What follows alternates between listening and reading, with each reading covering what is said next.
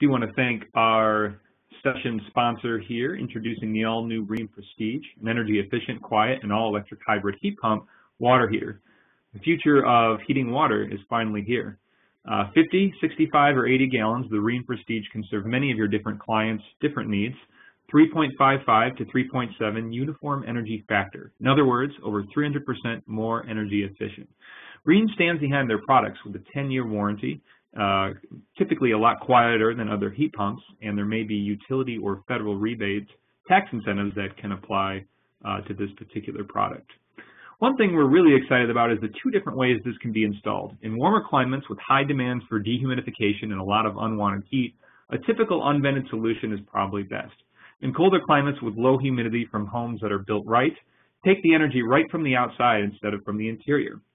Though in older homes undergoing renovation with moist basements, a non-vented solution still may make sense. Make sure to check with your local HVAC or home energy assessor to determine your client's needs. The Green Prestige helps your clients stay smart with service notifications, potential leak detections, but still with all that, we definitely highly encourage the drip pan to be installed right underneath it if it's in a living space. Make sure to go check it out at ream.com/hybrid savings. All right, well, welcome everyone to how an Eco-concierge can spur action and boost savings from the tough-to-reach multifamily market. This course is approved for 1 hour and continuing Ed Lead AP Homes, Certified Green Professional, NARI Green, AIBD, BPI, NonWholeHouse, CEUS, as well as American Institute of Architects Health, Welfare, and Safety, which may make it applicable to your state-based design or contractor license. Today I'll be your moderator. My name is Brett Little, and I'm the Executive Director here at the nonprofit, the GreenHome Institute. For this one, we're going to be reviewing a pilot program on the concept of an Eco-concierge, discuss replication, expansion, and how it ties into some lead requirements and opportunities. All right, so with that, I'm excited to welcome our speaker, Jacqueline. She's a project manager with 3 years of experience specializing in public relations and outreach, marketing, management of high-performance building projects, utility program development and implementation, and business development initiatives that support Seventhwave's mission and program work. Jacqueline served as the Eco-concierge for a behavior change pilot funded by the Illinois Science and Energy Innovation Fund, ISEIF, and she was an in-house resource for multifamily building tenants and facilitated social events and interactive competitions that educated residents on the smart grid and sustainable living. She also assists with the delivery of a commercial building energy efficiency program for ComEd, Nicor Gas, North Shore Gas, and the People's Gas in Illinois. Her outreach efforts have been instrumental in securing more than 35 million square feet of new construction projects, including healthcare, higher education, hospitality, office, warehouse, manufacturing, retail, and multifamily. She holds a Bachelor of Arts degree from the University of Wisconsin Madison and a Master of Arts degree from, I'm going to botch that name, but it's a university in Poland. So with that, Jacqueline, welcome, and please go ahead and take it away. Thank you. Great. Thanks so much, Brett. Yeah, and just for reference there, it's Jagiellonian University in Krakow, Poland. Thank you. All right. Well, as mentioned, my name is Jacqueline Freidel. I'm a project manager here at Seventhwave. I also served as the Eco-concierge in our Eco-concierge pilot. As Brett mentioned, this was a pilot that was funded by the Illinois Science and Energy Innovation Foundation. Our pilot went for about 15 months.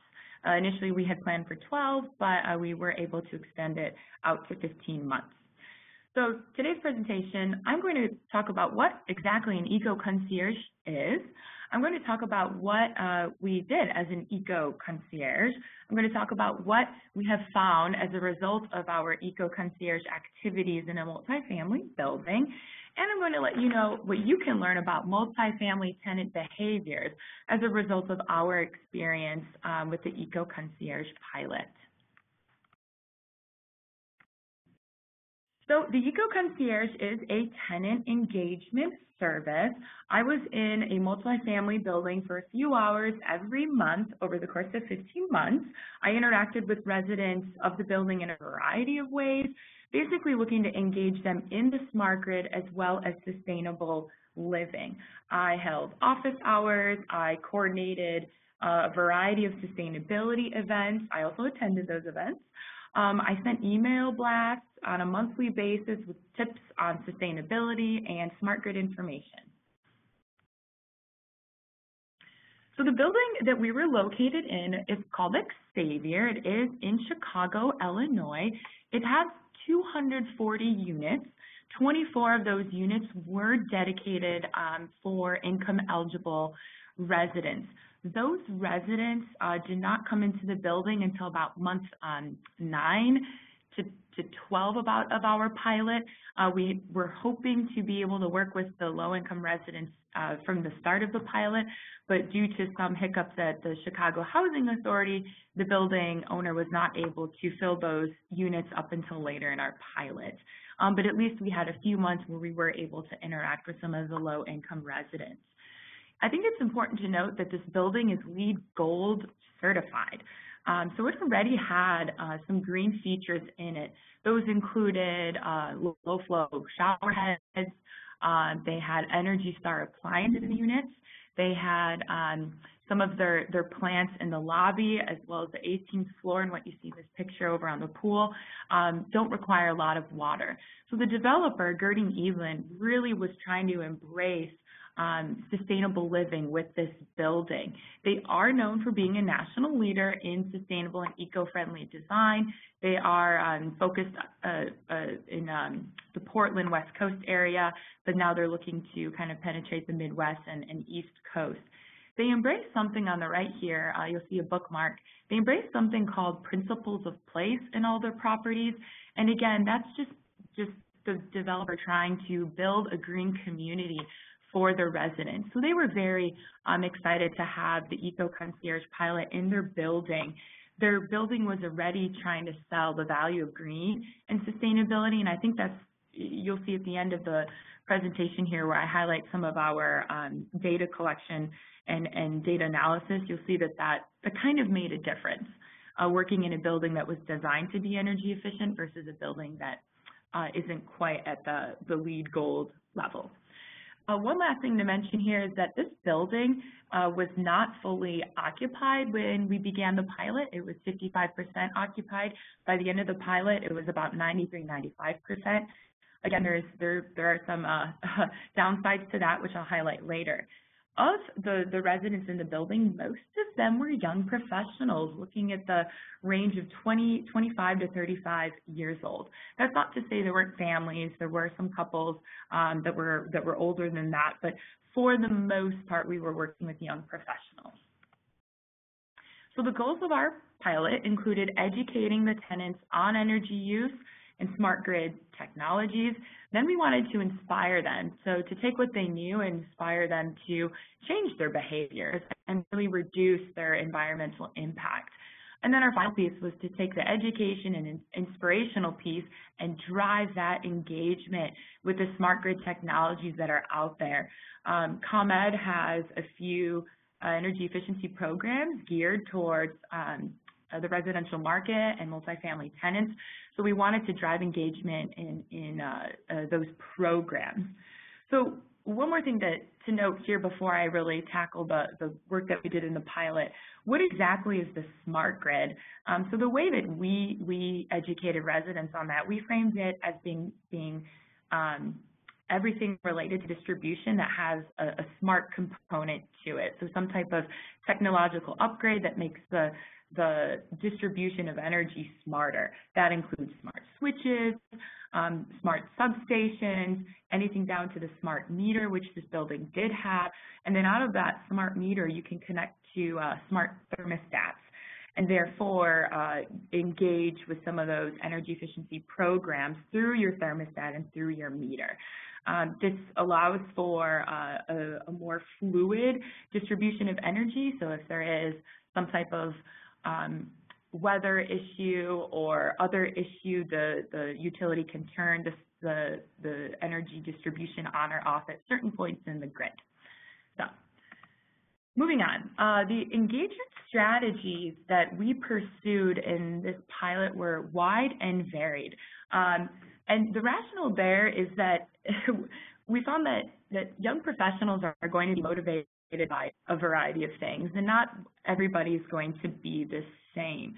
For the purposes of this pilot, we did find, and we didn't know this right away when we tackled our engagement strategy, we found that it was socialness, it was community building, having fun, and really having an ease of access to the information and these events that we were hosting.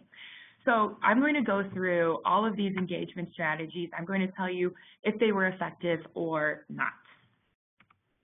So for the first one, we tried a gaming platform, a little bit of competition that definitely created buzz in this building. We did this at the beginning of the pilot, so again, we were looking about 55% occupancy in the building, which I think kept us from reaching our goal in terms of numbers of participants. Maybe you've heard of this game, maybe not. It's called Cool Choices.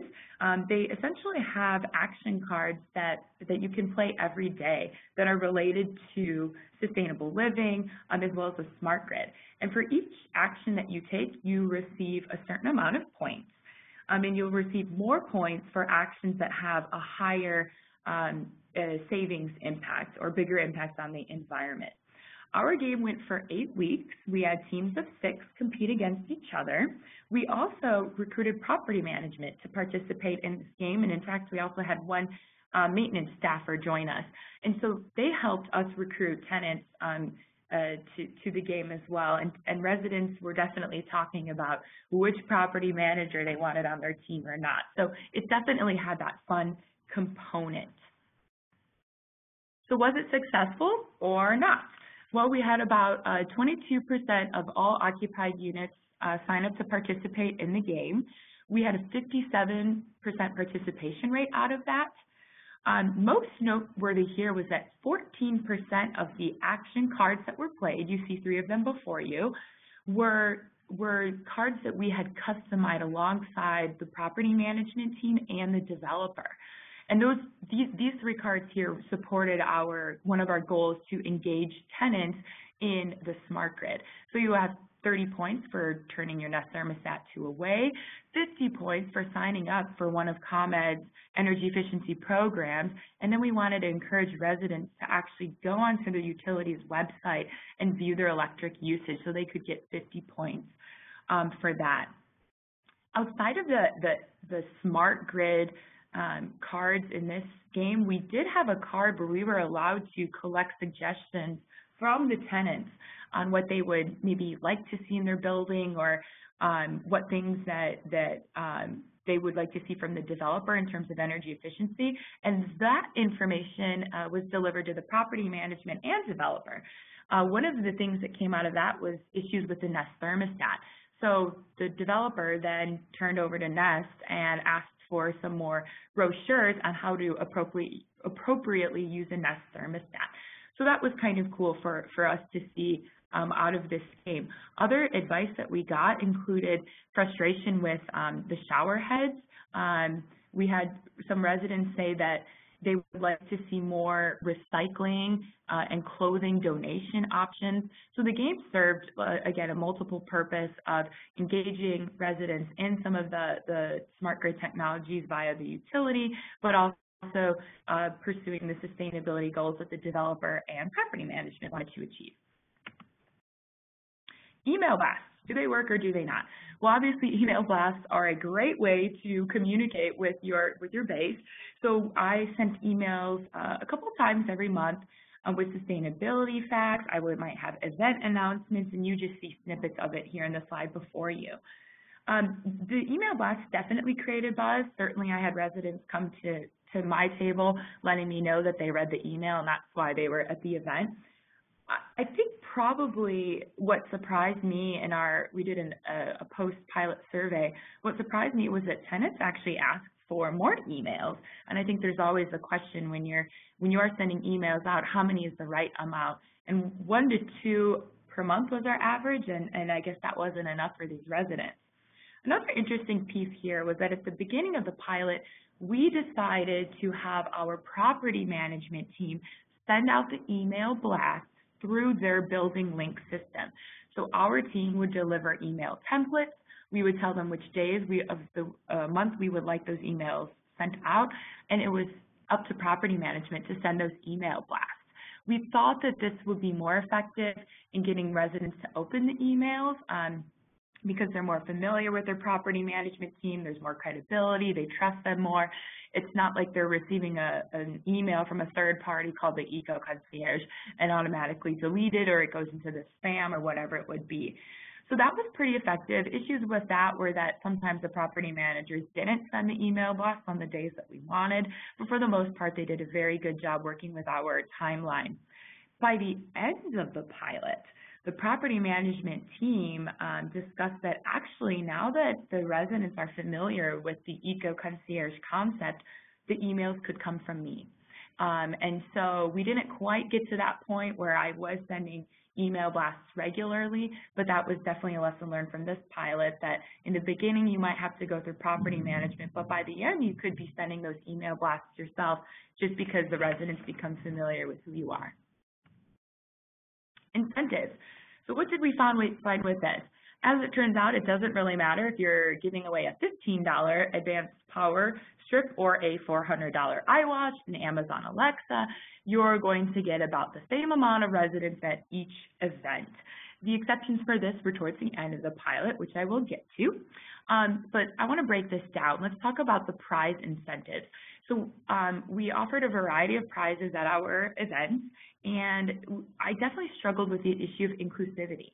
So some of the residents already had an Amazon Alexa, an Amazon Echo Dot, whatever it might be, Google Home, and so they were not motivated to come to the event based on that incentive. With the low-income residents, I definitely raffled off a smart light bulb. It was a Lift X product, about $150, and that was not something that these income eligible residents could use because they don't have a smartphone to be able to control the device. And so they definitely still came to my event, but they gave me the feedback that they were not interested in signing up for that raffle because they wouldn't be able to use the light anyways. So when you think about incentives, it's just important to note that whatever you are using as an incentive, it might not appeal to everybody, and it is going to be very difficult to find an incentive that appeals to everybody. This also translates into food.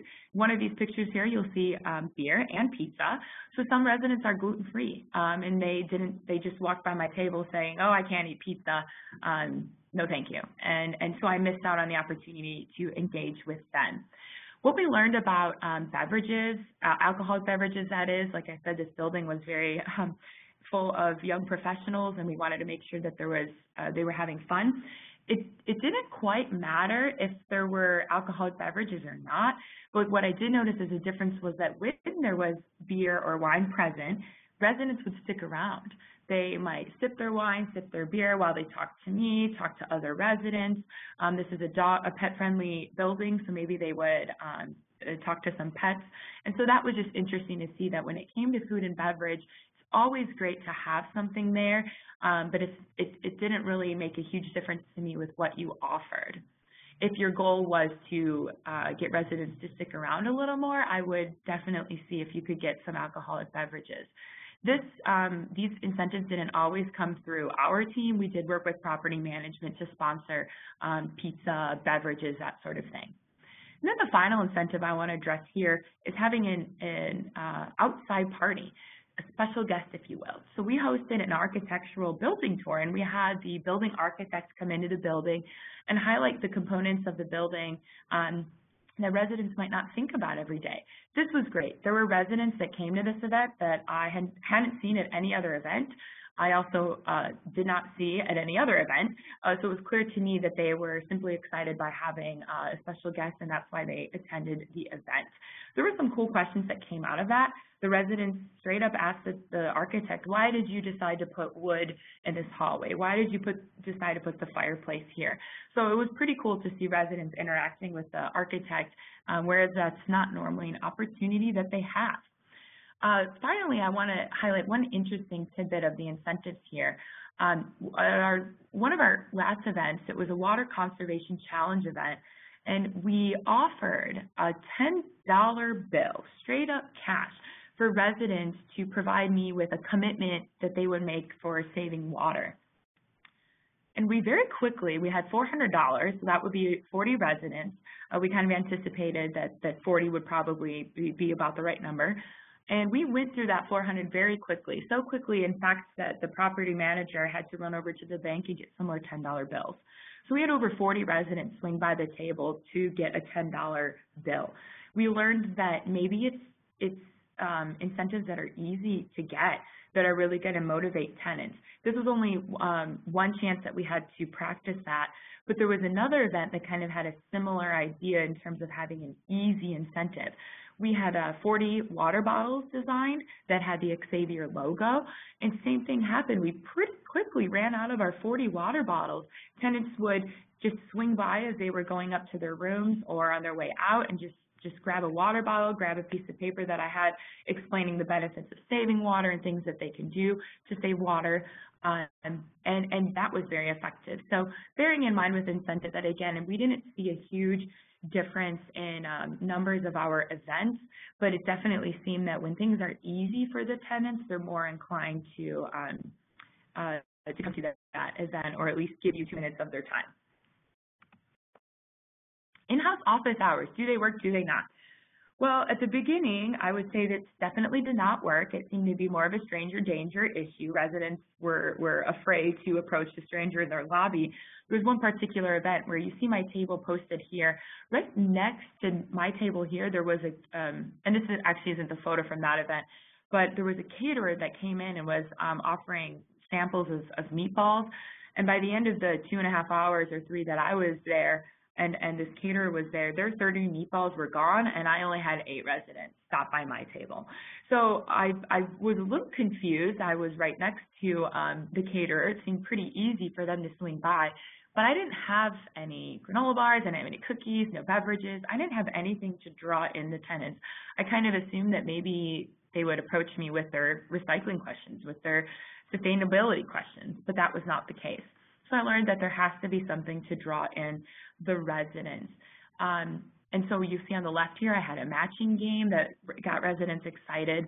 At another event, I started to offer at least at minimum granola bars and cookies. Interestingly enough, in this building, the granola bars went faster than the cookies. That's just how it goes. But I would recommend that at the end of the pilot, what we found is that maybe residents are starting to have more questions about sustainable living, and there would be a reason to have an eco-concierge.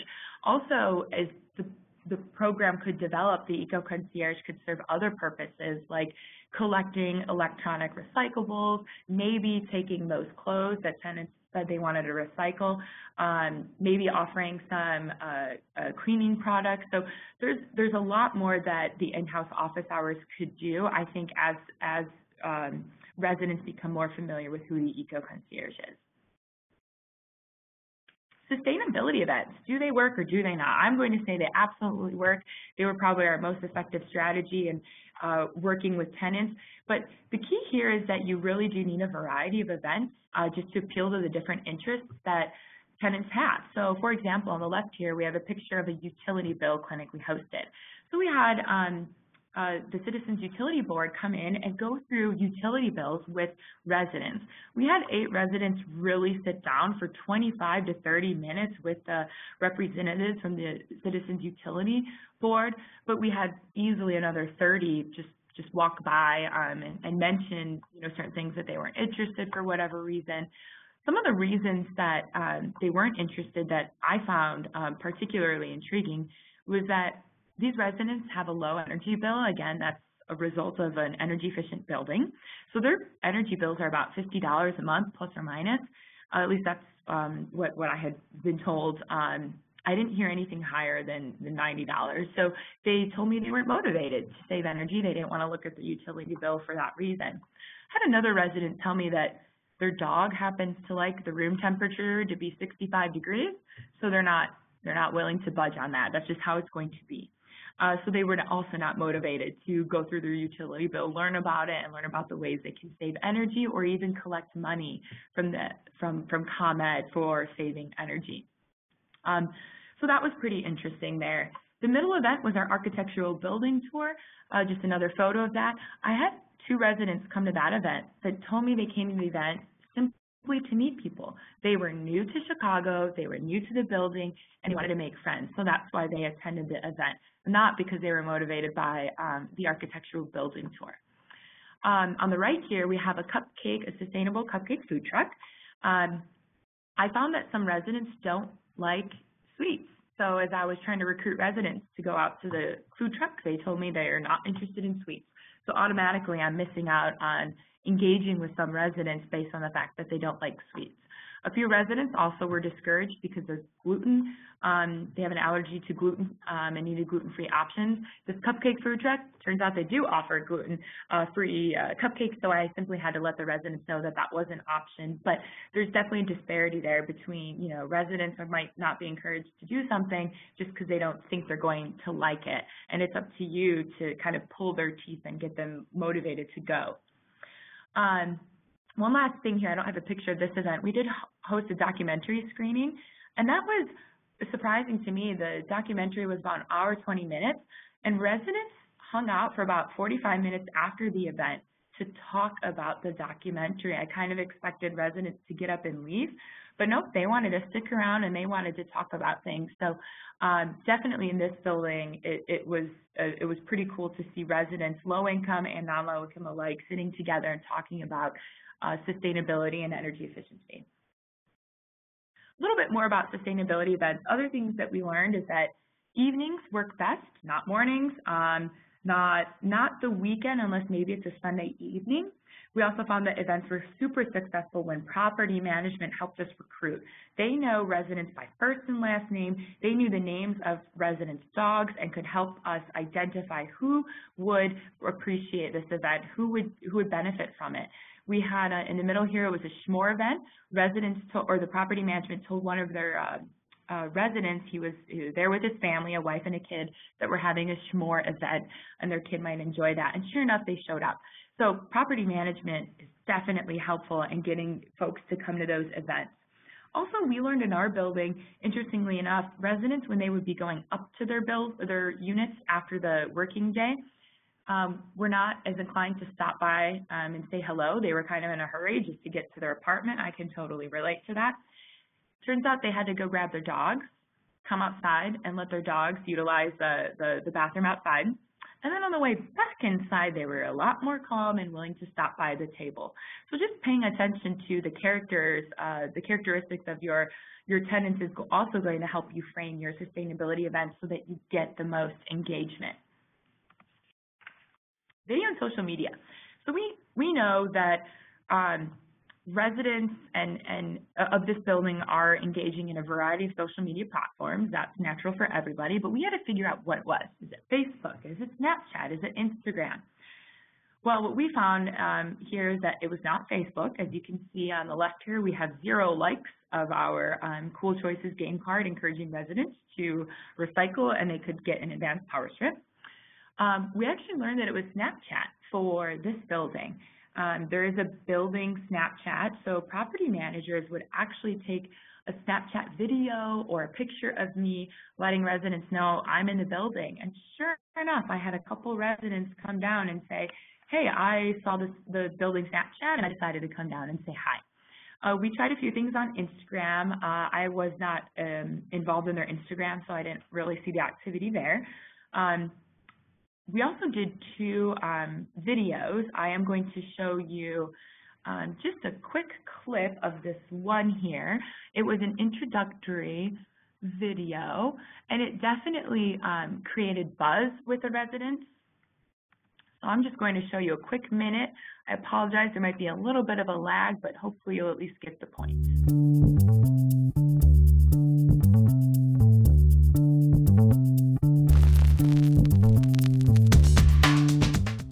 Hi, I'm Jacqueline, and I'm Xavier's Eco-concierge.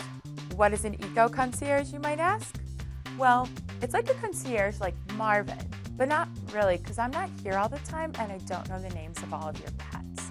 An Eco-concierge is your resource for anything smart grid related and sustainable or green. So as your Eco-concierge, what do? I do anything and everything to educate you about the things you can do to stop wasting money and energy and live a greener lifestyle. I'm your personal guide to concepts and technologies at Xavier, such as peak time savings, LEED certification, hourly pricing, Nest thermostats, electrochromic glass, Energy Star rated appliances, connected home devices, energy efficiency, paperless billing statements. What? I know, it seems like a lot. I don't want to overwhelm you. We'll take it one step at a time. Each month, you will receive an email from me with lots of information about a particular green topic, like recycling, for starters. So now that you're familiar with what I do, you might wonder when you can find me at the Eco-concierge's desk. I'll be at Xavier the second Wednesday of every month, hosting office hours from 4 until 7 p.m. Ask me about the smart grid, talk to me about recycling, tell me about your day, just talk with me. And oh yes, I might occasionally, sometimes, randomly, hand out prizes. So come visit me, Jacqueline, your Eco-concierge. So that video definitely created some buzz. I had residents tell me later that they saw the video, and that's how they knew who I was. We only had 400 views on YouTube on that, so I don't really know how many of those were the residents or not, but it definitely generated buzz. And I'm going to show another video, but I'm going to tell you a little bit more about it first.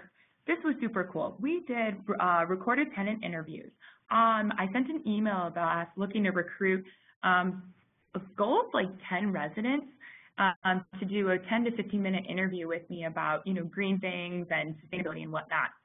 Within 24 hours, I had over 40 residents volunteer to participate in the tenant interview.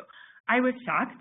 I'm going to try to make myself feel a little better and say it wasn't the $40 incentive that motivated them to participate. I really think it had something to do with the fact that I could work with their schedules. It wasn't that I was going to be in the building on Wednesday from 5 to 7 only. I let the residents know I can come interview you when it's most convenient for you. So I went to the building 4 or 5 times and I interviewed 22 residents. And then we have a little clip showing those interviews. And I'm going to show that as well, just a little clip of that. Hi, I'm Jacqueline, and I'm Xavier's Eco-concierge. If you haven't noticed, I've been sending you monthly email blasts about sustainable living and the smart grid. I've also been getting to know some of your fellow residents at sustainability events. I recently caught up with a few of them to find out what they know about living green. Come on, let's check it out. Who cares more about sustainability, you or your friends? I think it's equal. Yeah, because birds of a feather flock together. Probably me, I'd say. Maybe we're like equal, but I'd say probably me. So who cares more about living green, you or your friends? Oh, me for sure. Mm-hmm. Yeah, I think our generation a little bit more is caring, but for some reason, specifically to water, I seem to be the kind of crazy That's one. you. Yeah. Probably none of us. Probably me. Just probably a lot to do with my job and the exposure of working here has sort of opened my eyes a little more to it. When was the last time you recycled something? I recycled a pizza box this Saturday night. Very nice. Yeah. Pizza, okay. Yeah. When was the last time you recycled something? Today, actually, yeah. Oh, very nice. What was it? Bunch of cardboard boxes. That Amazon shopping gets me every time. That's awesome. So recycling, what types of things do you typically recycle? Lots of junk mail is like the number one thing in our recycling Junk mail bin. and cardboard. And cardboard, shipping, yes. Also, if we receive anything in any packaging that can be recycled, we recycle that. So like cereal boxes or Cheez-It boxes. Okay. Beer bottles, a lot of alcoholic product containers. Since everybody in my office is terrible at recycling, I did this today and I went around and picked up all the cans and bottles that were in people's garbage cans because they're just so irresponsible and lazy. So you really try and be proactive about it. I used to work for a paper company, and I know they made like a huge effort to recycle, but just like working there, like I can tell like just a lot of things aren't recycled. I'll tell you one thing I just recently started doing. If I go to a restaurant and do a carry out, they have some pretty nice plastic containers, and I just hate seeing just tossing them, so I wash them out. So like if I have friends over, maybe for a dinner party or something, they can use those, you know, to carry out food, or I use the containers depending on the size to put other things in them. So I've been using containers a lot. That's been a big thing lately. I used to not recycle at all growing up, and I realized what an impact we have now. So we do a lot of recycling as well. And I even have a little like biodegradable poop bags for my dog too. Awesome. To help out. How much of the world's waste do you think gets recycled? Not a lot. I would say maybe 20%, but that's a guess. It's 2%. What do you think about that? Disgusting. It's probably a small number. Would you be surprised if I said it was 2%? I didn't think it was that low. I was thinking maybe 20%, but yeah, 2% is terribly low. It's a concerning number. So how much of the world's waste do you think gets recycled? Less than 1%. Wow, that's pretty close. It's 2%. Okay. That was does that surprise you? It doesn't really surprise me, but it's scary. It's definitely scary to think about. So how much of the world's waste do you think gets recycled? 8%. A little less than that. You want to take a guess? Probably about 2%. That's right. It is exactly 2%. I know this actually. I think it's like 2%. It is 2%. How long are your showers typically?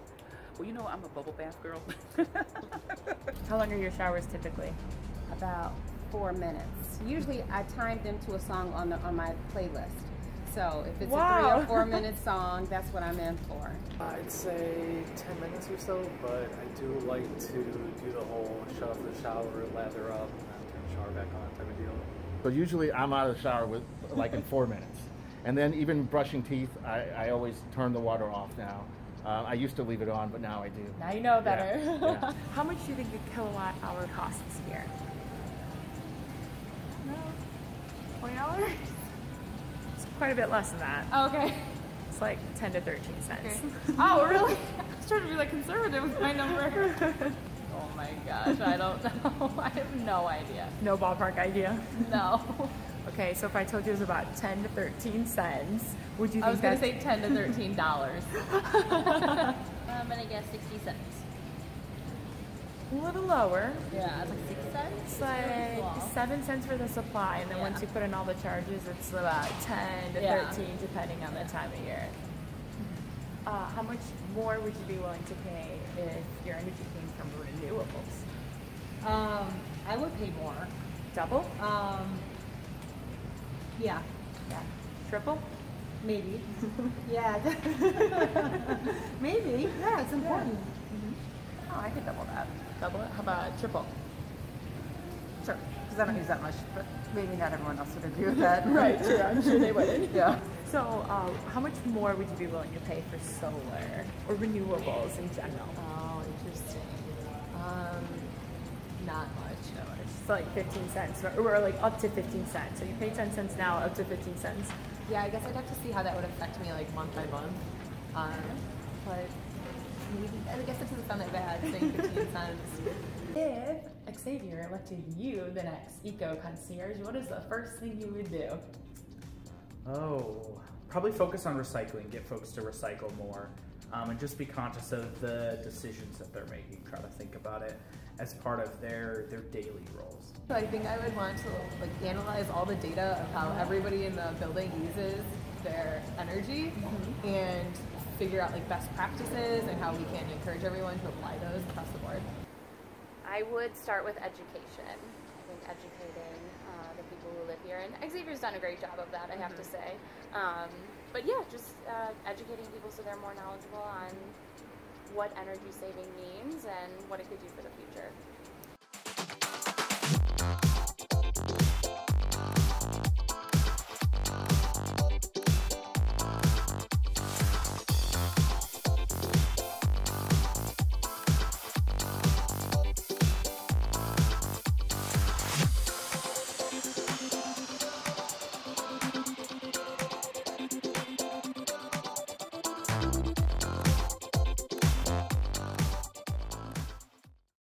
All right.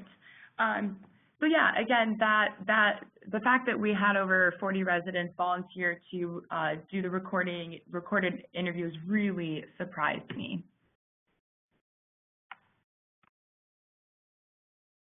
Okay, so wrapping up, again, this is the list of strategies that we pursue to engage tenants.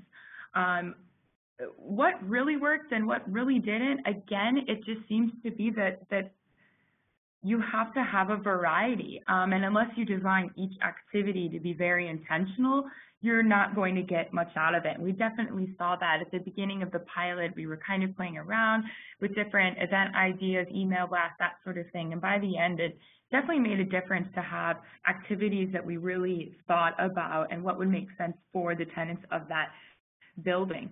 Some of these tenants, yeah, are motivated to save money and care about sustainable living. That is why they are in that building. Others simply wanted to socialize with other residents. I also learned that some residents are not deterred by having lots of reading, so putting large documents in email blasts didn't discourage certain residents. Other residents told me they'd rather just socialize over s'mores or some beers and talk about maybe a documentary. Others are motivated by being able to pick up a quick water bottle on their way out of the building. So email blasts, again, we definitely know that tenants responded to emails, and surprisingly to us, tenants wanted more emails. With the gaming, we learned that, yeah, competition is fun, and I'll show you the stat in just a moment here. We learned that over 50% of the residents that completed our post-pilot survey would like to see the game again. That's a pretty big number, and in fact, the game has been implemented at least one more time since the pilot in the building, and it looks like they have another implementation scheduled for next year.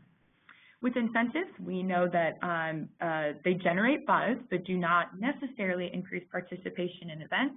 There might be something about having easy incentives like a $10 bill or a water bottle. In-house office hours, tenants are not going to come to you with their questions, at least at the beginning. They don't know who you are, and making sure that you have something that is fun for them to do at that table is going to be helpful. Sustainability events. Also, I didn't mention this, but having sustainability champions. There was one individual, at least at a few of our events, that would text or message some of his friends and tell them to come on down, socialize, and have some pizza, have a s'more, whatever it might be. Video and social media, it's really going to depend on the audience and historical use. Again, for us, Snapchat seemed to be the most effective. If this building had seniors in it, I think that would look a little different. Same thing if it were mostly families. So that's an answer that you can get from property management early on.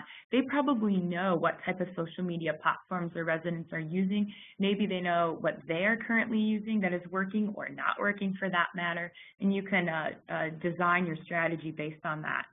Signage and marking, I didn't have a separate slide on this, but we did have a poster made up so that every sustainability event where I would be present, property management would put the poster up either the day prior or the day of, maybe a couple days prior, letting residents know that I will be in the building and at this particular time, and this is what the event is going to focus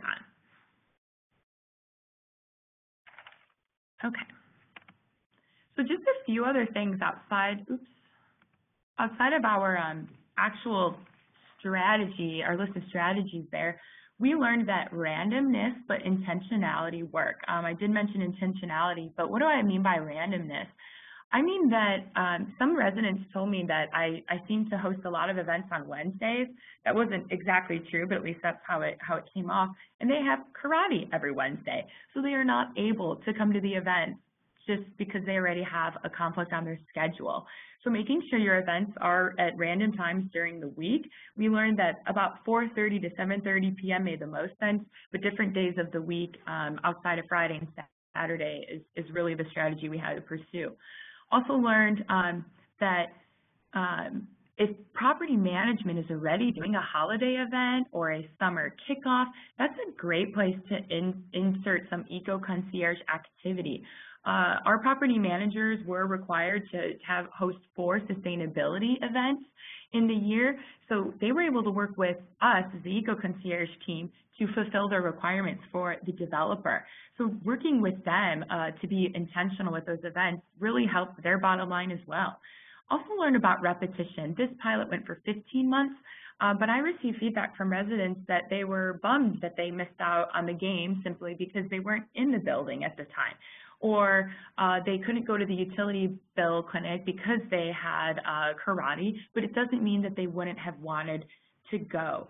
So it's important to work with their schedules and kind of be random, but really be at the service that they would need.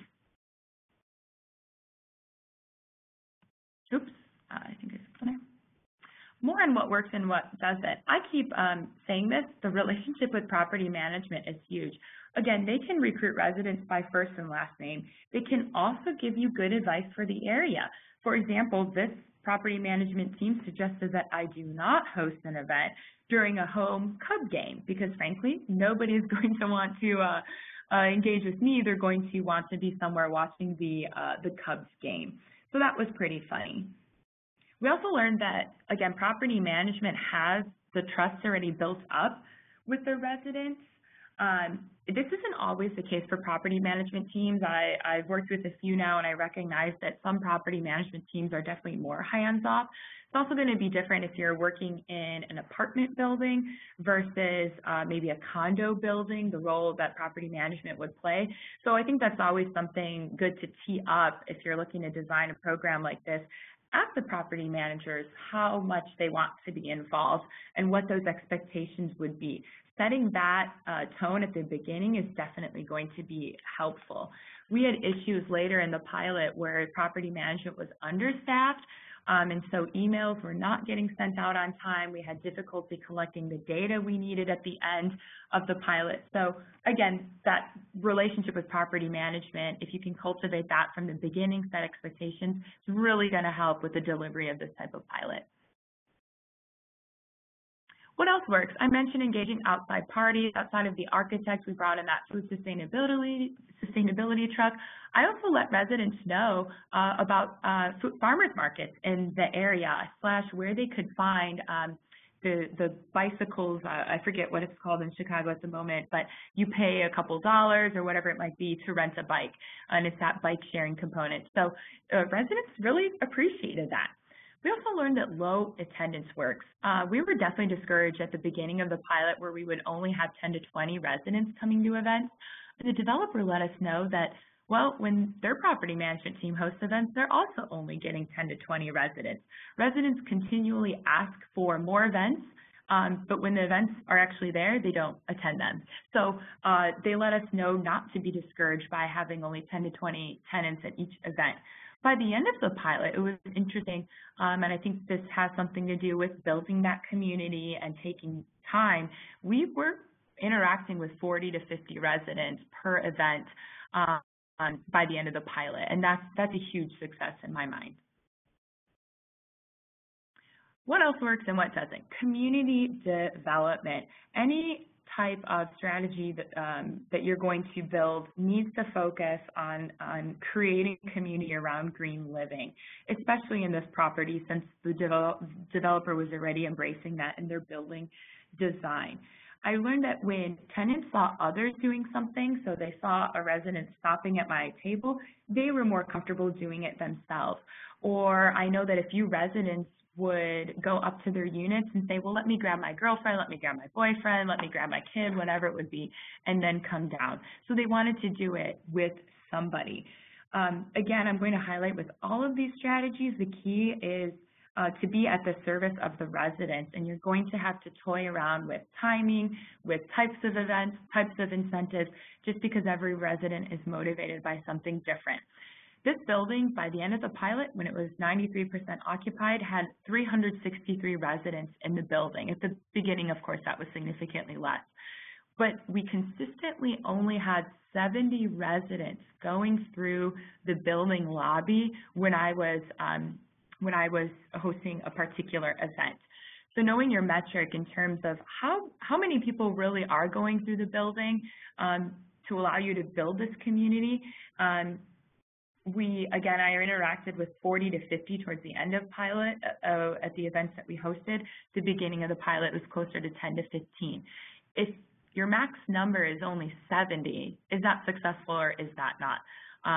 In my mind, that was successful, but I think it's a little tricky to frame it that way with utilities or developers. They might say, well, if you're only hitting 10 to 40 people, that doesn't seem like a lot. But if your max number is 70, that is quite a lot. So again, building community is huge, and not forcing energy efficiency or sustainability on these residents for me was key in this property. So that wraps up the engagement strategies that we pursued. I just have a couple slides here. I'm sure some of you are curious on our data collection, our data analysis, trying to figure out if our pilot was effective in reducing energy consumption and supporting some of those goals I mentioned early on in the pilot. So we had two ways of analyzing our pilot. We did both a post-pilot survey and we had some energy savings data collection that we did. For the post-pilot survey, we had 78 respondents of 363, which was 240 units. I think that was a pretty big number. We did offer $25 gift cards, so that might have had something to do with it. But we had nearly 80 surveys to sort through, which was just phenomenal. We classified our survey by residents who had little exposure to the pilot, so pretty much 1 to 3 months only, maybe residents that just came to the building. Partial exposure, so those that had 7 to 12 months of experience, and then full exposure. So those that were interacting with me for at least 12 months, if not the full 15. We had a different population than what we had for our pre-pilot survey. We were hoping to be able to compare our results from the pre-pilot survey to the post-pilot, but since we only had 8 repeat respondents, we found that would be a little bit more of a challenge. And frankly, we just had a lot of new residents in the building.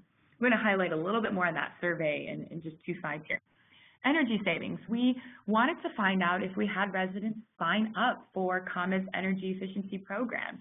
And they had 2 that we were specifically targeting. That included the peak time savings and hourly pricing. We also wanted to look at the tenant level meter data. So we wanted to see if on a monthly basis, residents were reducing their energy usage. Now, unfortunately, that data is extremely difficult to come by. ComEd does have a package they offer now called the Anonymous Data Service, and I'll highlight there were quite a handful of challenges with that data once we got to it. We also wanted to look at the building level consumption. So we worked with property managers to collect the data on what the building was using, the aggregate there, and they were able to divvy it up into the common area and residential units. They actually had their building divided by 2, so we had the 3 meters included 1 for the common area, 1 for floors, 2 through 7 or something, and then 11 through 16 was the rest. I forget the divvy exactly, but those were the three meters. So I'm going to move to the next slide because I want to cover this stuff. All right. So results of our sustainable living. This was the post-pilot survey. We learned that residents who had full exposure to the pilot believed that our Eco-concierge activities really did support the goals of the building, which included complementing the building's sustainability focus, enhancing their opportunities to be social, providing them with useful information. We really liked seeing that, obviously. So we know that the Eco-concierge did have impacts beyond the energy savings. And this certainly is hard to measure, and what is success, what isn't. We know that social interactions were very crucial to the property management team because that can increase tenant satisfaction and retention. So I think for them, having some of this data was super valuable. We also learned, I mentioned this earlier, that 50% of all respondents are interested in seeing the Cool Choices game offered again, and it had been implemented. Level engagement of the pilot also increased depending on the exposure to the pilot. So in that survey, we learned that the longer the Eco-concierge is present, the more willing residents were to engage in the activity. So to us, that meant that we were being random enough with our event scheduling that new tenants could also attend those events. And then finally, something very interesting here, 27% of that full exposure group reported lowering their water consumption compared to the previous year, whereas 0% of the minimal exposure group reported doing that. In the last 4 months of the pilot, we conducted 3 water conservation events, and that seemed to be the impact. So if we remember what I said earlier about repetition and having maybe multiple events of the same event to hit different groups seems to be effective. Also, maybe just focusing, instead of having monthly events, you have quarterly events that deliver on the same topic. So that would be 3 months of water conservation, 3 months of energy savings, whatever it might be. This was a huge stat for us to see that 27% reduced their water consumption. Results with the smart grid. So we learned that we had 6 signups for ComEd energy efficiency programs. We had 3 on peak time savings, 3 on hourly pricing. One question that comes to my mind here is 6 too low? If we know that 363 residents at least were educated about the programs, inspired in some way to engage, if they didn't engage, are we not successful? So my question is, again, if we're letting everybody know about the programs and they're simply choosing not to participate, is that success or not? So I'm happy with the 6 that we got, but I think, you know, moving forward, it would be something to think about, to say what would be successful and what wouldn't be. We also learned that there were higher awareness among tenants with the full pilot exposure about ComEd energy efficiency programs. So we know that the longer residents were engaging with the Eco-concierge, the more they knew about ComEd's offerings. Meaning of smart meter and smart grid data, this was pretty cool. We asked the residents if what they knew about smart meter and smart grid, if they could define it. And there was a significant increase in responsible responses. So we were excited to see that, in fact, we were being impactful through the pilot, and we were teaching residents about the smart grid. And this is actually going to be the last slide here, talking about our energy savings. Were we able to reduce energy use in this building? And unfortunately, it is extremely unclear for a variety of reasons. We had a lot of difficulty getting the right data. The anonymous data package that was offered was almost too anonymous. So we weren't able to look at a meter data on a daily basis for the course of 6 months, because ComEd would change the account numbers every so often and totally randomly. So we would have data for 1 meter maybe 3 to 6 months at a time, but we couldn't get it for 12 to 15. So unfortunately, we sorted through that data. It took a lot of time, and we weren't able to get what we wanted out of it. I do know that ComEd is looking to redesign that offering, so maybe moving forward, we would be able to get the data that we needed that was anonymous. The other thing that we looked at, we asked the property manager and building developer to send us the building energy usage, and that gave us a little bit more. You see that in the top graph, but again, it's just very noisy. We can't really see any major impact on a seasonal basis, on a day-to-day basis. The bottom graph here, what we did is we looked at the overall building usage, and those lines, the gray lines there, are indicators of when there was an Eco-concierge engagement strategy. It could have been an email, it could have been an event. We wanted to see if after events, was there a decrease in energy usage? And as you can see, there was not, for the most part. I mean, it's really hard to correlate an Eco-concierge activity to a little blip reduction in energy consumption there. What this might look like over time would be interesting to see. If we looked at this on a yearly basis, that would be curious. And all be interesting if we also weren't in a new building that was LEED certified. So again, there was kind of minimal opportunity for residents to reduce energy usage. As I said, their energy bills were already pretty low. Maybe they could get it down another $5, $10 really would be impressive from $50. So the energy savings for us was kind of a disappointment that we couldn't really use the data that we wanted. And moving forward, my suggestion here would be making sure that you have a data collection strategy up front. We had our ideas of what we could do, and then as we went through it, we found out that it was very difficult to get that meter level data, very difficult to get retroactively building level aggregate data from the property managers.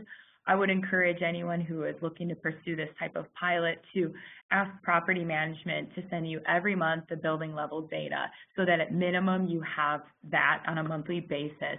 And then I would also encourage anyone to try to work with the utility to see what you could get there.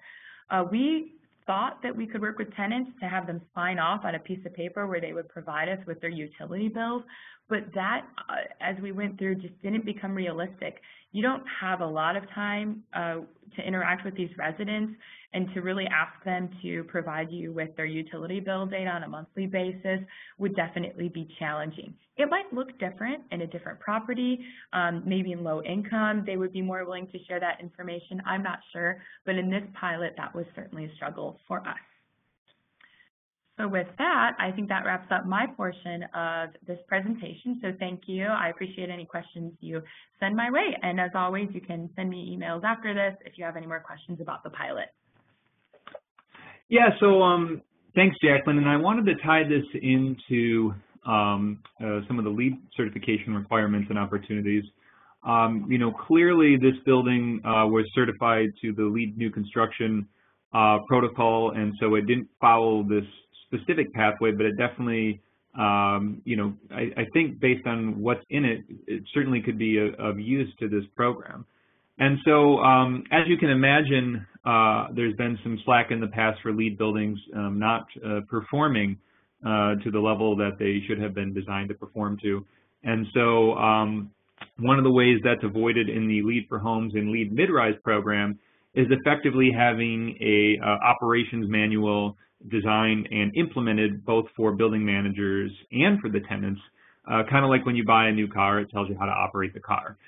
So in LEED 2008, this was under the Awareness and Education section. Now under LEED V4 and V4.1, it's housed within the Energy and Atmosphere prerequisite section. And so the intention of this is, again, to provide a maintenance manual for the building managers, for contractors, for homeowners, for tenants, so that it's very clear to them on how to maintain an energy efficient, healthy, water efficient building. And so there's just some the basic requirement is both the manual and just a minimum 1 hour walkthrough. So we could imagine someone like an Eco-concierge being able to service that as new tenants coming in. But that's just the basic requirement, and so, you know, doing something like this could go obviously above and beyond and keep it as a ongoing to ensure that those targets are hit and maintained for the building.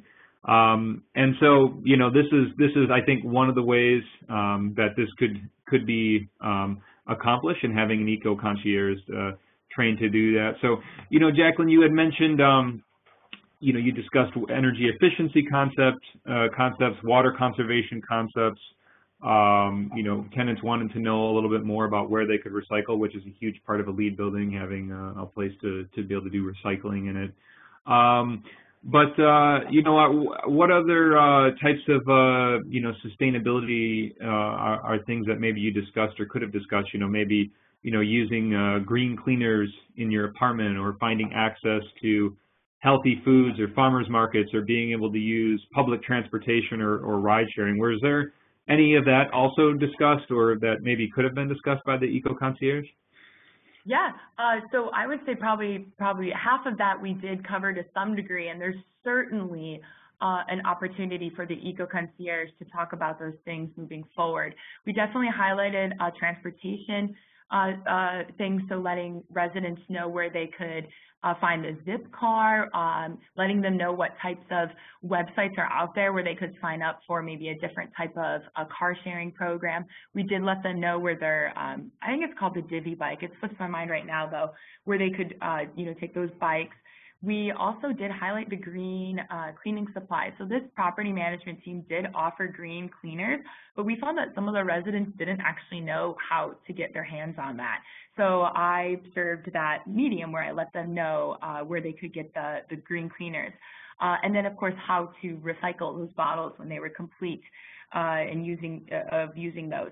We also had a lot of questions on the Nest thermostat, and that is something I would like to see the Eco-concierge do moving forward, is when a new resident comes to the building, spend 20, 30 minutes with them, letting them know how to best utilize the Nest thermostat so that they can save energy, or at least they know how they're consuming their energy. Yeah, and you bring up a good point. I mean, one of the ideal requirements is that every time a new resident comes, they have a walkthrough. Seems pretty straightforward, but incorporating energy efficiency and sustainability into that walkthrough, I'd imagine some property managers might be good at that. Others might say, is there someone else who can handle that portion? So it sounds like maybe an eco-concierge could at least handle that portion if they, existed or were retained. Absolutely, and we also learned when I did the tenant surveys, the interviews, that is, these residents didn't know that their building was LEED Gold certified. They also didn't know, a handful of them didn't know they had Energy Star appliances, even though there's a sticker on the appliances. So clearly, when they're doing their walkthrough, they're either not paying attention or property management isn't reinforcing those efficient building features. And from the developer's perspective, that's a disappointment. They built a building designed to be energy efficient. They would hope that on the operations side that it's being utilized that way. So the Eco-concierge can certainly fill that void. Hey, great, thanks. And then before we wrap up here too, a couple other innovation credits that we came across where we think this could fit well is the Innovation for Community Outreach and Involvement. And as you can imagine, a large multifamily building really is a self-contained community. And so the concept of this innovation credit is sort of this engagement of the community at large during the pre-construction and construction, but then also an ongoing communication between the developer and the community to ensure a sustainable building is maintained. And so we think maybe someone like an Eco-concierge could fulfill that sort of ongoing communication role for this innovation credit if somebody wanted to pursue it. And then another interesting credit we came across was an occupant survey for comfort and how comfortable they are, and looking at acoustics, cleanliness, indoor air quality, lighting. And so the idea is this survey would be given once before the certification occurs, and then it would be implemented within the building operations to be given again at least every 2 years to weed out any issues. And so I would imagine with all the surveying an Eco-concierge would do in regards to what Jacqueline presented on, this could be another piece that could be added right into it, and expand out on occupant comfort and health. And I guess, Jacqueline, I just with besides like green cleaning or anything, was there any other discussions of indoor air quality or health from your side? I think probably not so much on indoor air quality. I know with health, there was at least some questions raised about having maybe a community garden on the pool side, so that residents could have access to more healthy foods. We did embrace some of the outside options that they had, so letting them know when and where the farmers markets would take place, letting them know which restaurants in Chicagoland were certified as being green, so having less chemicals in their food and whatnot. There was also a component of, I think, social activities, maybe fitness around the health side. So what role could the Eco-concierge play in maybe having yoga or meditation or just some type of exercise class? All of those were addressed, but probably not too extensively. And again, I'll say that is definitely a place that the Eco-concierge could fit in. Great, thanks. That pretty much wraps up our presentation, so we definitely got some time for questions. I know I've got some questions, and as those questions are pouring in, I just want to say a big thanks to all of our volunteers, our board of directors, our major sponsors, Mitsubishi Electric, T-Stud, Insulated Wall Studs, and Shrinergy, on-the-go or integrated microgrid battery systems. Big thanks to all of them, and thanks to all of you and Jacqueline, our speaker today, for making this happen. So I see, let's wait for some questions to pour in here. And as they're pouring in, I've got some more, I got a couple on my end that I was wondering about. And, you know, I was thinking about the 27% reduction in water that you had mentioned that occupants self-reported. Was that verified in any way, or was that really just what people had actually thought had happened? Yeah, that's a good question. So we were able to collect water usage data at the building level.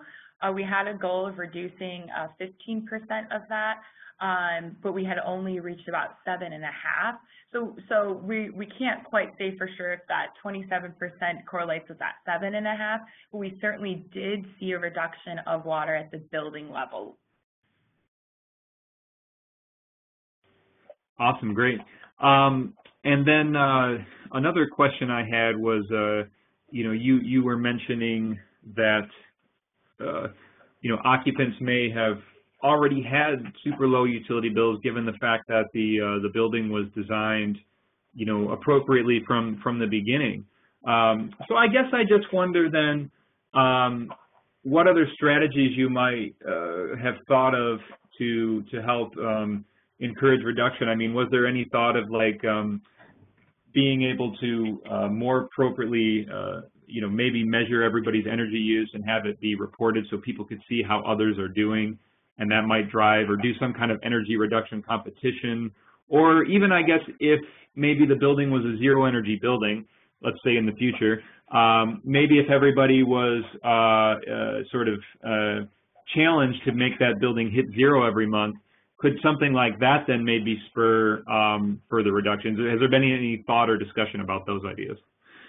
Yeah, that's a great question. It's kind of funny that you bring up the net zero idea there. We've mostly focused on the opposite spectrum, so being able to take eco-concierge engagement strategies into a building that's non-efficient.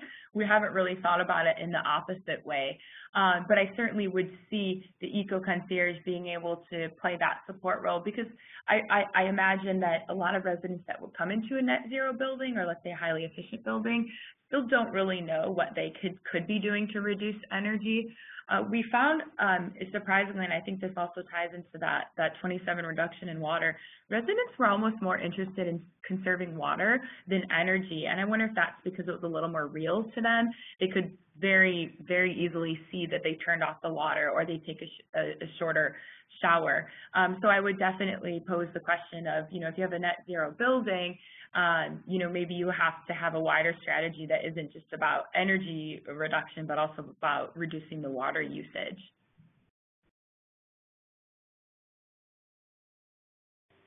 Yeah, great. Yeah, very important too on definitely on water usage. So, well, hey, that looks like we're kind of at time here, and that's all the questions we have. So, Jacqueline, where can people find out more information about this study and about Seventhwave? Yeah, so here's my contact information. By all means, feel free to reach out to me. We do have a website online where we have links to the videos that I showed you. If you have questions about our post-pilot survey or some of our data analysis, that is pretty much open source, so we can share that with you and give you maybe some feedback that you would like that I didn't cover in great detail in today's presentation. All right. Well, thanks for your time, Jacqueline. Take care. Have a great week, everybody. Thank you so much. Bye, everyone.